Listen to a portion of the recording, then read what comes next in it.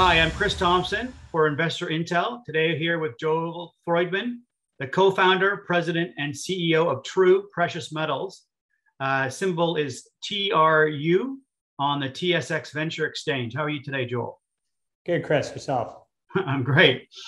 TRU has been around for a while, but had a recent focus on Newfoundland gold exploration. What have you done over the last year? So over the past year, we built from a standstill about this time last year, really in August, September, did an aggressive property acquisition spree, picked up about 5 properties in 5 months. That was mostly late 2020. And into early this year, picked up our flagship asset, Golden Rose Project in Central Newfoundland. We've also done 2 financings, raising a cumulative $7 million. And we now have a 5 property portfolio covering about 34,000 hectares, all in Central Newfoundland. We've also built out a team alongside that and are currently running exploration. Oh, great. Yeah, there's been a lot of activity in the Atlantic Gold Belt and specifically on the island of Newfoundland. There's been lots of companies who have reported some large resources as well as some really good sort of what we call bonanza style grade intercepts. Where are your key projects located? I think what's important is that given that this is mineral exploration, the location and geological prospectivity of your projects is key. So we're not just in the Central Newfoundland Gold Belt. We actually have our two of our core properties, the Golden Rose Project and the Twilite Gold Project. They're both specifically along the Cape Ray Valentine Lake Shear Zone, which is a known deposit-bearing structural corridor. You can think of it as a line or a street that runs through Newfoundland. We have 2 projects along this corridor. There are also 2 significant deposits located along this corridor as well. So we're on a known deposit-bearing structure, which is kind of the right real estate for us in terms of our core properties. Mm-hmm. And are you near any existing projects that of note? Yeah, I think Golden Rose, which is our flagship asset, what's key about its location is we're sandwiched between actually the 2 major deposits along the shear zone. On the one side of us is a company called Marathon Gold. They have their Valentine Gold Project, which is 4 million plus ounces. They continue to add ounces kind of every day with infill drilling. They're literally our next door neighbors. It's about 10 kilometers between parts of our property and theirs. So you couldn't ask for a better location. We're right beside the biggest undeveloped gold resource in Atlantic Canada. And on the other side of us is a company called Matador Mining. They're Australian listed. They have an 840,000 ounce deposit. So again, we're kind of sandwiched between 2 gold deposits. I think the 2 largest ones on the island of Newfoundland. And that certainly puts us in a great position in terms of the exploration for us to find gold on our property, which covers about 45 kilometers of strike length along this shear zone. So it looks like you have a fairly good district style size project, and it looks like you have some good property to work with. Exploration companies themselves thrive because of the projects themselves, but also, they need funding.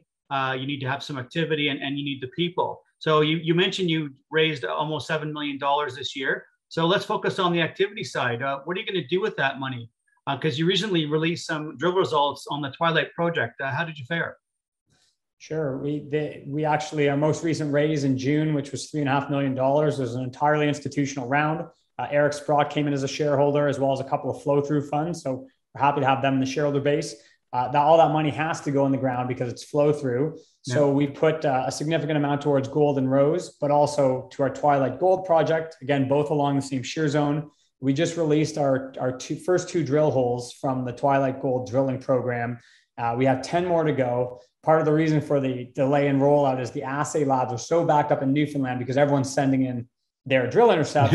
It just takes time for the results to come back. We're pleased with the first 2 holes. We got a couple of decent intervals here. I mean, number 1, we hit gold. That's always a good start. And then number 2, there was good continuity along these holes. So we got 2 intercepts, both that are roughly 10. They're both over 10 meters, both slightly over a gram per ton. And there was some small, higher grade or slightly higher grade intercepts, 2-ish meters, 2.5 grams per ton. So this is good for a start. And we're still waiting for another 10 holes to come back to get a sense of really what we might have along the structure that runs through the property. And they're in the lab right now. You're just waiting for the results, correct? Yeah, that's correct. We executed the entire program during the month of June, sent in all the samples on a rolling basis through June and July. And so we should probably be seeing the next 10 holes roll back to us from the lab I'd like to say late this month, but realistically throughout September, we should be getting results, and we'll release them in batches on a rolling basis as we get enough data. And how deep are you drilling? We didn't actually go all that deep. Previously, there had been a very shallow drilling program about 20 years ago. So we were trying to test the structure and get a sense of whether it's continuous at depth. I think most of the deepest holes we had a couple that were around 300 meters, but mostly till about 200 meters. We wanted to make sure with this initial drill program that we intersect the known gold structure and further expand it so we can get a good sense of what we're dealing with. And then that would warrant, perhaps a follow-on drilling program with a better handle on what we already know is under the ground at deeper depths than had previously been drilled. Yeah. So you mentioned you've raised some flow-through funds. And so what other exploration activities are you going to do for the rest of the year? Well, we've done some basic exploration work at 3 of our earlier stage properties. One of them had some visible gold in the soils, which is always nice. But I think what's really, most exciting and what's ultimately going to be one of the main catalysts or value drivers for our companies is this flagship gold and rose asset. We got it from Altius, their TSX listed company, valued at 700, 800 million market cap. These guys are a big time project generator and royalty company. So we're very lucky to get a property from them. They're one of our largest shareholders.